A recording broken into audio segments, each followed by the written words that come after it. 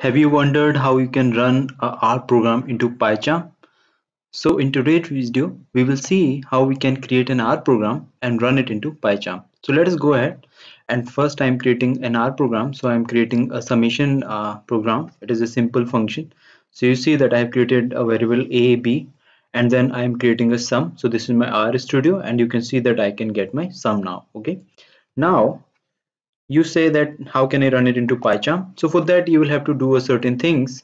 So as of now, if you see that if I want to create a new file, so here if you see here, then you can see that I do not get any option to create an R file. Okay, so for that purpose, first of all go to file and then go to settings. Okay, now what will you have to do that you need to install a plugin. Okay, let me type here R. So ensure that you are not on this install tab. Just go to marketplace and download this plugin which calls R language for IntelliJ. Let's get it installed, and meanwhile it is getting installed, so we will have to wait till that time. Now it is asking us to restart, so do not forget to restart it. Okay, now while it restarts, I will have to wait. Okay, so let us see until it restarts. And okay, so I think we have it here, and it is just loading some files since we have downloaded a plugin, so it is making the environment ready. And I must say that it does take some time. Okay, so now it shows me that welcome.md. I don't want that. What I want is I simply right click and I'll say an R script. Okay, so now let me give it a sum. Let me say this is my sum. Okay, now I have sum.r. Okay, let me copy my program which I created earlier.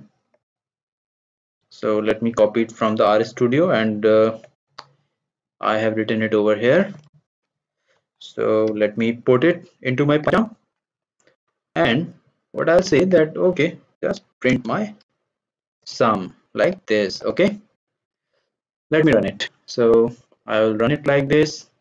So okay, it shows me set up R interpreter, so we will have to just select the R interpreter. Okay, let me so you see that it shows that I have R 4.0.2 which I have installed on my machine, and now let me run it again.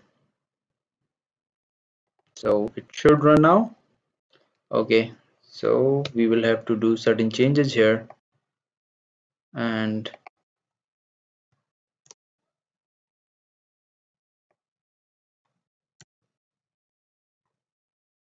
let us put it like this. Maybe it does not like that way, and let me run it now.